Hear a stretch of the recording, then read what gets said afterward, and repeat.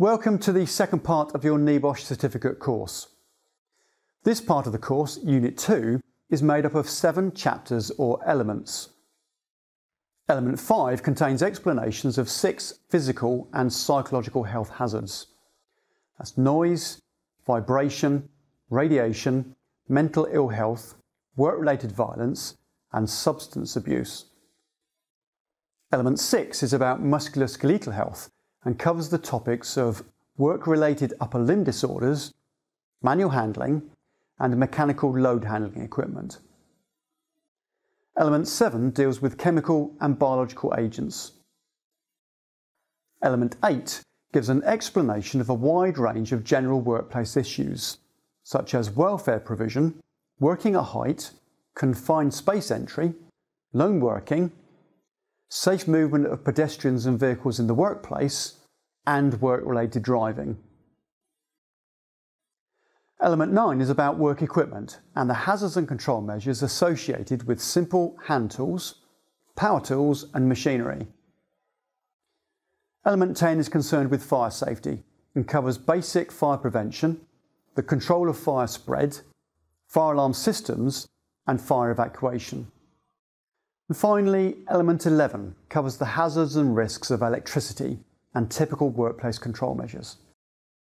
The common theme that runs through all of these elements is that they deal with specific hazards or hazard categories and the practical control of risk.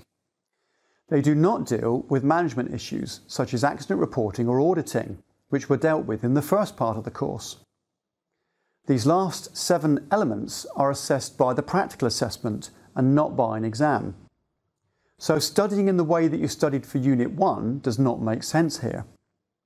You do not need to revise and remember lots of information to complete the practical assessment.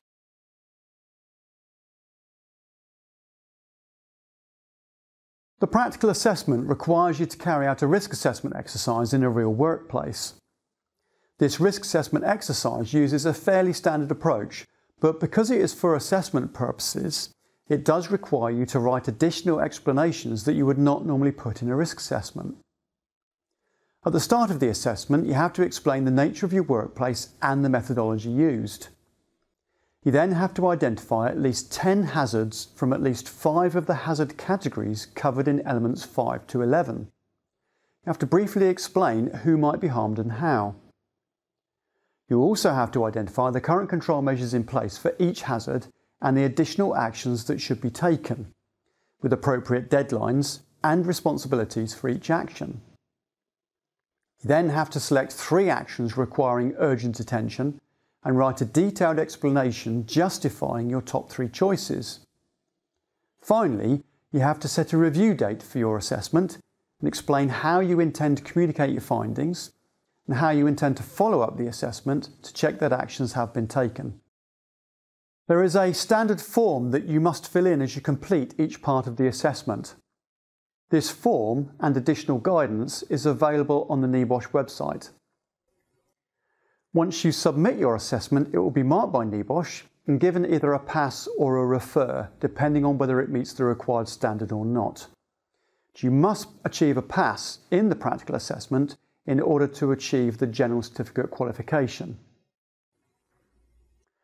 More information and help on the practical assessment is presented in the practical assessment guidance sections at the end of elements 5 to 11, where you will find a description of each step of the process and an explanation of what to do and what to write.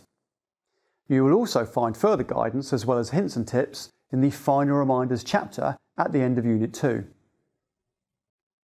I hope that you enjoy the second part of your course and I wish you good luck with your studies and the assessment.